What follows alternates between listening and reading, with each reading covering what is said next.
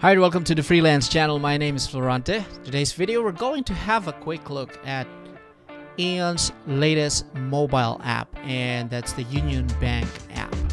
Now, for those freelancers like you who've been using EON, probably you already know that they're phasing out the old one and they're going to change it. They have already changed it actually to the EON Cyber account. And in line with that, the new app offering is really a great one. So today we're going to have a quick look, and there are about 5 things that I really wanted you to see, which is really a game changer for this app, which is really a good features, good security and stuff like that. So for us to get started, let's go ahead. I'll go and open up my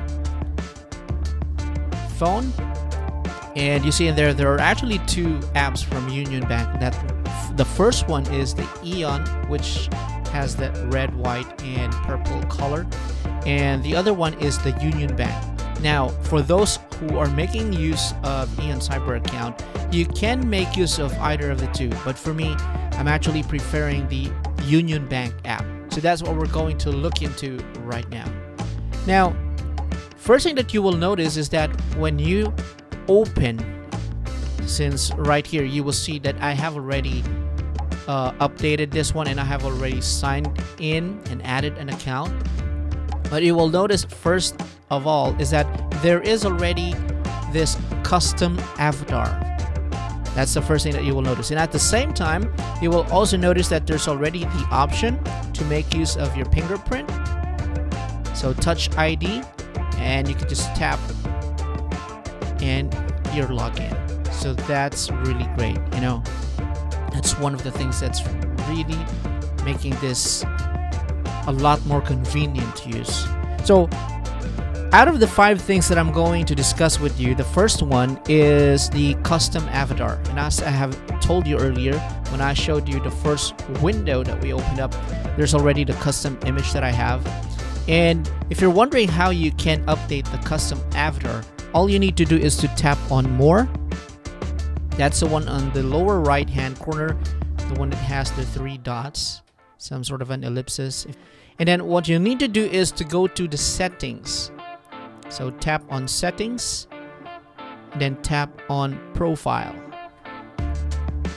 Okay, from here you can tap on change photo, and you can just go ahead, either if you're going to grab a selfie, or you can upload an existing photo on your mobile phone, and you can just upload and it will automatically crop it to your preferred dimension. Okay, so that's it. So after the avatar, let's go ahead and have a quick look at the transfer option. Now, you can find it on the second tab at the bottom. And transfer funds, previously you are able to transfer funds from your Unionbank to another Unionbank account or EON account, but today, this time, they've actually upped the game and they're offering the transfer funds option so that you can transfer to any bank account or to any bank. And if you tap on other banks via PesoNet, you will see that I believe almost all banks in the Philippines are already supported. So we have here the Philippine National Bank, RCBC, Security Bank, Metro Bank, and BDO. Everything's in there. Now, there are a couple of things that you need to consider if you would like to transfer funds from your Unionbank account to the other banks. First of all, it's not going to be an instant transfer, so it's not going to be real-time crediting. They have 2 to 3 banking days processing time before the money is credited to your recipient bank. So if you're rushing things, if you wanted to get those funds right away to your other bank account, then this is probably not the best one to use. But definitely this is still going to be a game changer. It's still going to save you a lot of time, especially if you still have to commute and, you know, line through the banks. The ability to transfer from your mobile phone to your bank account is really going to save you a lot of time and a lot of hassle. Now, the next thing that I would like for you to see is that if you go to, oops, let me go back. If you go to pay bills, you will see that select biller. Since I don't have any enrolled billers right now, I'm taken to the biller list. And for those who are making use of e-wallets like PayMaya, well, the good news is you can already transfer Unionbank funds to your PayMaya account. So if you tap on the search icon and just type in PayMaya, you will see that you can transfer funds, or you can cash in to your PayMaya account right from your mobile phone, right from the Unionbank app. So that's another good thing, because as you've seen in my previous videos, I've been posting a lot about e-wallets like PayMaya and Gcash. So this is one of the things that's going to be very useful for me too. Okay, so the next thing that we're going to have a look at is probably the most important feature of this new app from Unionbank, and that is no less than generate OTP. Now, this is a security feature. It's more like a second level of security for your account, so that even if they know the password, or even if they're able to log in, you're still protected, because if they don't have the OTP, they still won't be able to access your account. So that's a good thing. That's the good side to it. So you just have to tap on generate OTP, and there are two options that you can generate OTP, and you can choose that either if you prefer to receive via SMS or call, or the other one is the one-time password generated by your mobile phone itself. So if you want to choose, you can go to settings and then login and security, and then down here manage one-time password. That's the one that you're looking for, and then you can go ahead and choose your preference. So right now it's the current mode is SMS or call.